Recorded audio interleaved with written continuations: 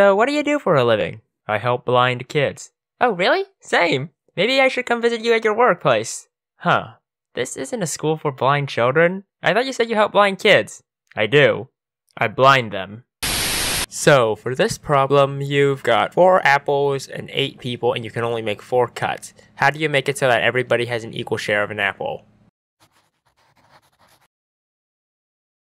What do you mean you're worried about how I'm raising my kid? What do you mean, what do I mean? What kind of solution is this? I would like you to take me out.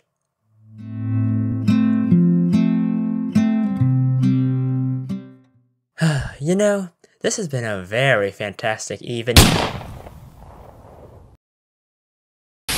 It's pronounced GIF. No, it's pronounced GIF. I'm sorry, but do you pronounce God as Jod? Maybe I do. Hello, I am here to announce that it is pronounced YIF. Okay, Yod. If you had a sibling, would you slap them for $1 million? Of course not. I would never do such a thing. Would you slap your sibling for $1 million? That will be $1 million, please. Make that $2 million. Hello. I have come to offer you a deal. I will give you $1 million. However, you must write a name of someone you have met in real life in this book, and they will die an excruciatingly painful death. Alright, what's the catch? That was the catch. Someone you know dies if you take the money. So there's no catch. Alright, I'll take the money. Are you really okay with this? You are killing someone you know just for monetary gain.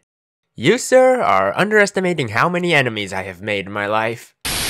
Behold! You've heard of healing crystals. Crystals whose aura and vibes can heal your body and soul.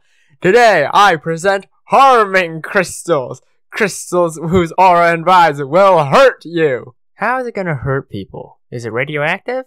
Nope. There is no radiation coming from these rocks whatsoever. Okay, then how is it going to hurt people?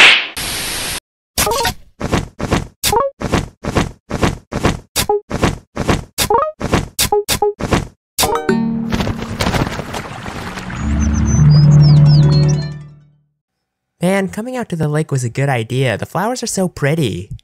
Didn't this place used to be like a minefield or something?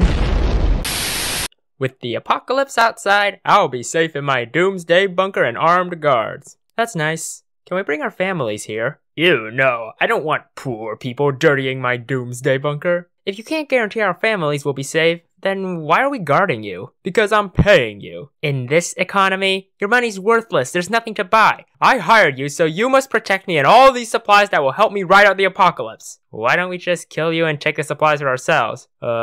Actually, I like that idea better. Let's get 'em, boys! So, I'm heading to the beach. I'll see you later tonight. Would you mind getting me something from there? Sure thing.